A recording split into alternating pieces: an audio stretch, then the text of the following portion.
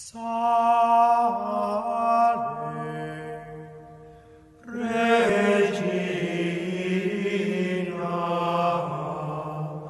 Mater misericordiae. In the epistle for today's Mass, St. Paul's letter to the Philippians, we hear that he counts all things as loss when confronted with the surpassing knowledge of Christ Jesus, and that he has suffered the loss of all things and considers them as dung that he may gain Christ. We can say that these same sentiments inspired the St. Paul that we celebrate today, St. Paul the First Hermit, who at the age of 15 went out into the desert and lived over 100 years out in the desert, a life of prayer and the most austere penance, dying finally in the year 343. And when we consider the life of St. Paul the Hermit, in a certain sense, we should be impressed and inspired to love God more ourselves.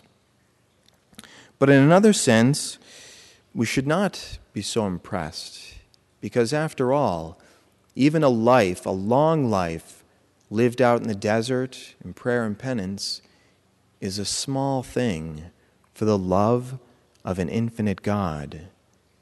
God who is worthy of infinite love.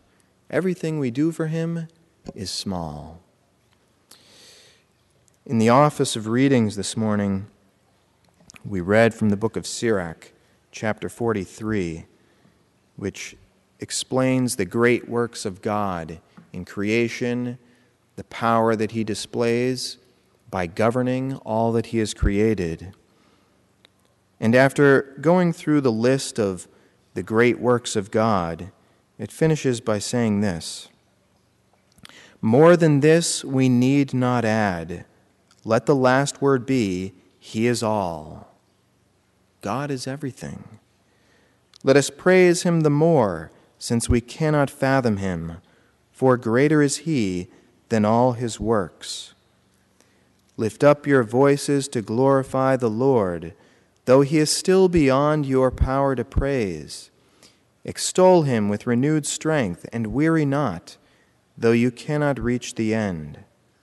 For who can see him and describe him, or who can praise him as he is? And so this used to be a problem. That is, who can praise God as he is? Who can love him as he deserves? This was a problem prior to the Word becoming flesh. When Jesus Christ comes into the world, we can now praise God as he deserves. We who are baptized, incorporated into Christ, in Christ we can give God the love and the worship that he deserves. When we unite ourselves to Christ's sacrifice in the Mass, we give God the love, the glory, and the worship that he deserves. And of course, we do this also in union with St. Paul, the Apostle, and with St. Paul the Hermit, who we celebrate today. In the name of the Father, and of the Son, and of the Holy Spirit.